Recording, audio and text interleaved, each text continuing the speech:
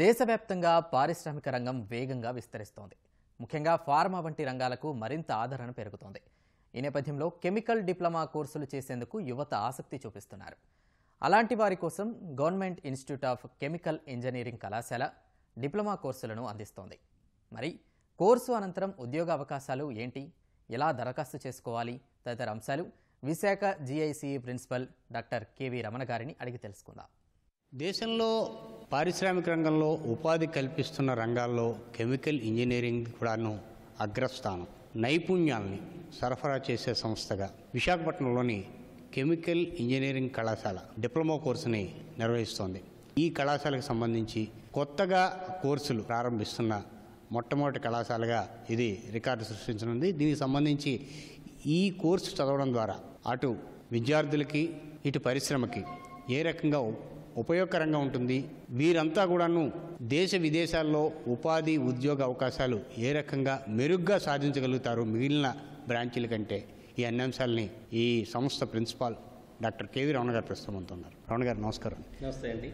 రమణ గారు, ఇప్పుడు ప్రధానంగా విద్యార్థుల పాయింట్ ఆఫ్ వ్యూలో మనం మాట్లాడుకుంటే ఇది ఏ రకంగా ఈ కోర్సులు వాళ్ళకు ఉపయోగకరంగా ఉంటుంది? రాష్ట్ర చరిత్రలోనే 87 గవర్నమెంట్ పాలిటెక్నికల్లో మన పాలిటెక్నిక్ అయిన government institute of chemical ఇంజనీరింగ్కి evening courses for working professionals, అంటే ఉద్యోగం చేస్తూ వాళ్ళు పదోన్నతి కోసం కానీ లేదా వాళ్ళ విద్యార్హతలు పెంచుకోవడం కోసం కానీ వాళ్ళు ఉద్యోగం చేస్తూ చదువుకోవడానికి అవ్వదు. ఆ పరిస్థితుల్లో గవర్నమెంట్ మన కాలేజీకి ఈ కెమికల్ రిలేటెడ్ కోర్సెస్, ముఖ్యంగా diploma in chemical engineer 2.5 years, ఒరిజినల్గా అయితే 3.5 years, ఇది lateral entry 2.5 years, and diploma in chemical engineering petrochemical specialisation 2.5 years, diploma in chemical engineering plastic and polymers 2.5 years.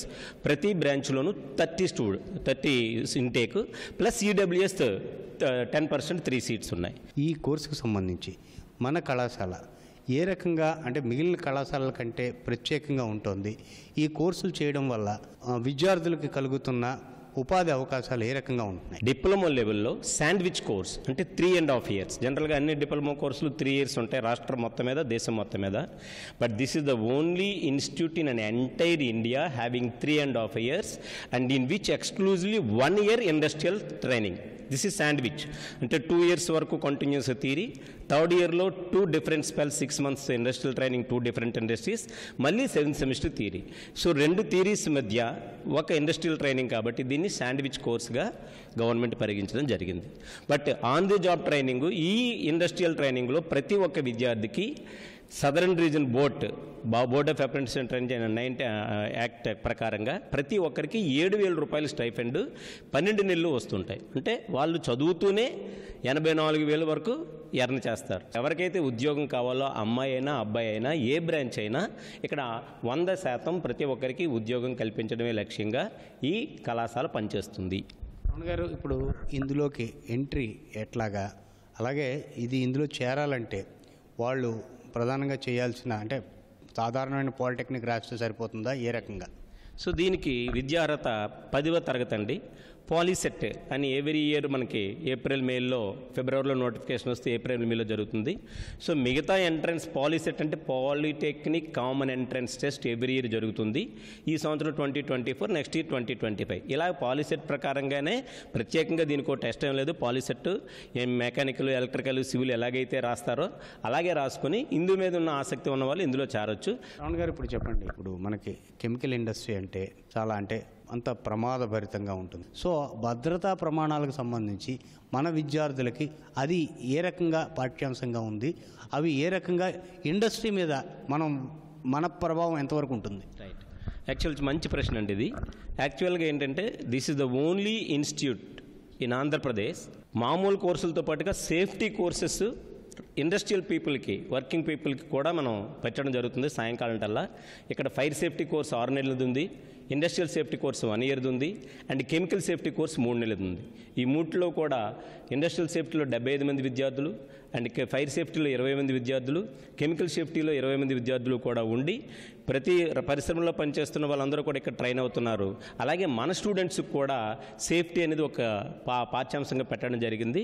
So త్వరలో ఈ డిసెంబర్ నెలలో ఈ సేఫ్టీ మీద మొత్తం అన్ని ఇండస్ట్రీ పీపుల్కి ఒక national level or international level conference పెట్టడానికి ప్లాన్ చేస్తున్నామండి. ప్రతి పరిశ్రమకి మామూలుగా రక్షణ అంత ముఖ్యం, safety first, everything next. So ఆ మోటోతోటి ఈ కళాశాలలో మేము పనిచేస్తున్నామండి. రావణ గారు ఇంకా చెప్పండి, ఇప్పుడు ఇందులో డిప్లొమా చేస్తారు. డిప్లొమా చేసిన తర్వాత వాళ్ళకి క్యాంపస్ సెలక్షన్ వస్తే వెళ్ళడం ఒక ఎత్తు అయితే ఉన్నత విద్యా అవకాశాలు ఏ రకంగా ఉంటాయి? పాలిటెక్నిక్ అయిపోయిన తర్వాత ఈసెట్ రాసుకుని, ఈసెట్ ఫర్ FDH అంటే ఈసెట్ ఫర్ డిప్లొమా హోల్డర్స్ రాసుకొని డైరెక్ట్గా ఇంజనీరింగ్ సెకండ్ ఇయర్కి బీటెక్ కెమికల్ ఇంజనీరింగ్కి వెళ్ళొచ్చు. వాళ్ళు కెమికల్ ఇంజనీరింగ్ కాకుండా ఒకవేళ కంప్యూటర్స్ కావాల్సిన కంప్యూటర్ సైన్స్కి వెళ్ళొచ్చు, ఇన్ఫర్మేషన్ టెక్నాలజీ కూడా వెళ్ళొచ్చు. సో బీటెక్ చేసిన వాళ్ళు ఉన్నారు, ఎంటెక్ చేసిన వాళ్ళు ఉన్నారు.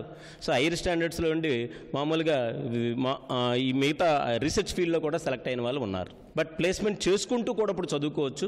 WILP అని వచ్చిందండి, work integrated learning programme.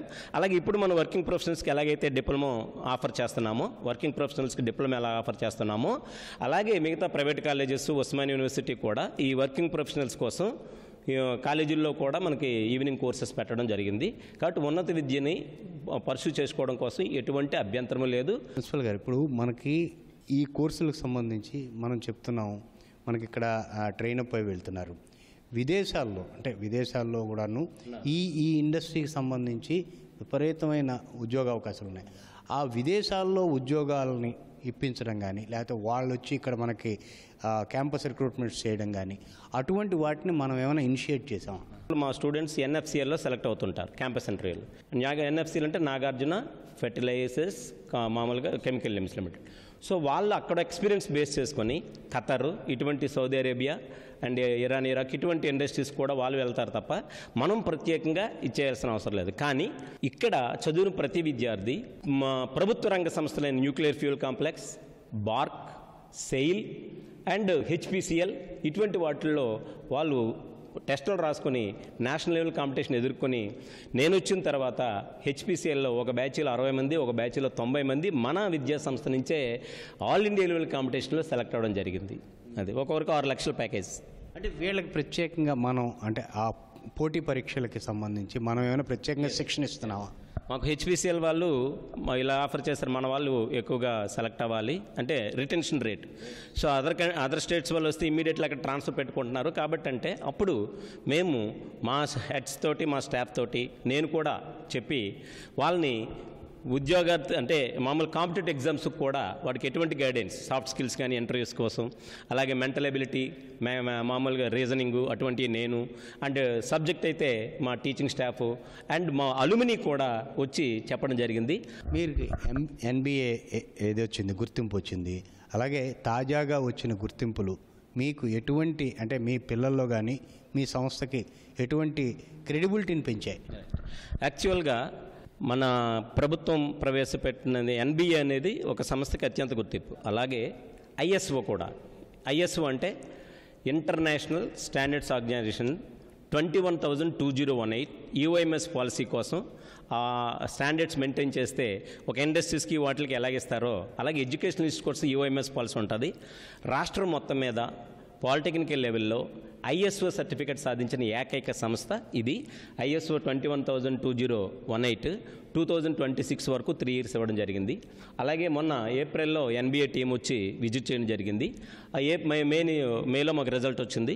So 2027 వరకు 3 years వరకు డిప్లొమా ఇన్ కెమికల్ ఇంజనీరింగ్ బ్రాంచ్కి, diploma in chemical engineering petrochemical engineering బ్రాంచ్కి NBA గుర్తింపు ఇవ్వడం జరిగింది, నేషనల్ బోర్డ్ ఆఫ్ అక్రిడిటేషన్. మన ఇన్స్టిట్యూట్కి కింద సంవత్సరం ఇంటర్నేషనల్ ఎడ్యుకేషన్ అవార్డు సందర్భంగా ఇన్స్టిట్యూట్ ఆఫ్ ఎక్సలెన్స్ అవార్డు కూడా రావడం జరిగింది. అలాగే మా దగ్గర ఉన్న స్టాఫ్ కూడా ఎక్కువ మంది 5 మంది PhDతో ఉన్నారు. ఈ విద్యా సంస్థను ఎన్నుకున్నాక ఉద్యోగాలకి ఎవరికి డోకా లేదు. సో ఉద్యోగం జాయిన్తో పాటుగా మనం వర్క్ ఇంటిగ్రేటర్లు ఇంతకుముందు అంటే అవకాశాలు లేవు. సో అందువల్ల ఏంటంటే నేను ప్రతి తల్లిదండ్రులు రిక్వెస్ట్ చేసేది, ప్రతి విద్యార్థిని రిక్వెస్ట్ చేసేది, ఈ మిడిల్ లెవెల్ మేనేజ్మెంట్ యాక్చువల్గా ఈ పాలిటెక్నికల్ లెవెల్తో మనం ఇమీడియట్లీ ముందు జాబ్ జాయిన్ అవ్వాలి. అటువంటి జాబ్లు ఇచ్చే సంస్థలు కానీ ఈ నైపుణ్యాభివృద్ధి సంస్థ ద్వారా చాలామంది తర్ఫీదు పొందుతున్నారు. సో విద్యార్థులు తల్లిదండ్రులు కోరేది ఒకటే, మీ పిల్లల్ని ఉద్యోగం వెళ్ళడానికి ప్రోత్సహించండి. ధన్యవాదాలండి. ఇది డాక్టర్ KV రావణ గారి మనోగతం. Cameraman శ్రీనివాస్తో Kurmaraju, ETV news, Visakhapatnam.